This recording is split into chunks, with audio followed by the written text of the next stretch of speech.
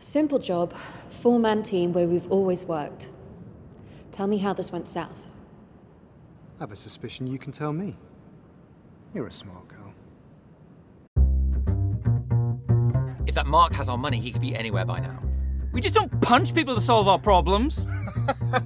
Did you really think you'd be able to pull this off? Got your attention.